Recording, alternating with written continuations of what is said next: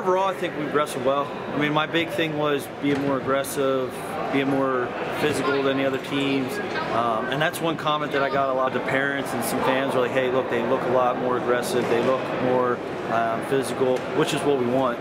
So that carried over, and then we put, I think, 16 or 17 guys into the wrestle bag, or into today, which is phenomenal for being such a young team. And we probably could have more. There's a couple little matches here and there. And that's what this tournament's all about, learning those little mental things that we've kind of messed up on and trying to get them to finish them and figure them out before we get to regionals and nationals. For Hutch, I think the big thing is this is kind of like the culmination of like the hard work that he's put in from last December, December 1st when he tore his ACL here, the rehab in the off season, the working out in the weight room, doing all the pre-rehab here when he got back to school, listening to Sean, listening to his body. In the long run, I think maybe getting injured probably is a benefit because it allowed him to mature a little bit, physically obviously, but more mentally, like, hey, I can overcome some, obviously a horrific injury. He's actually better than he was last year. So it's, I think a lot of it was, you see the maturity happening in him, and then his work ethic is just phenomenal, so that never hurts when you have a great kid and then he has a great work ethic. It's easy to kind of make him make those progressions.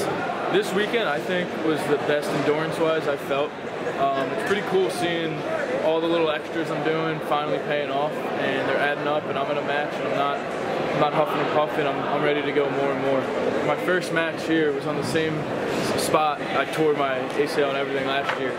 So I mean, this summer I worked harder than I ever had before because I just knew I was a whole step behind. And it was a grind this summer, doing 3 days a week rehab and doing a construction type job, learning a lot. So I really was on it, working the hardest I ever did, and I think I came back this year in better shape than ever. Cam's the same way, young. I mean, this is really his first chance at being a starter. Last year he was behind two phenomenal guys.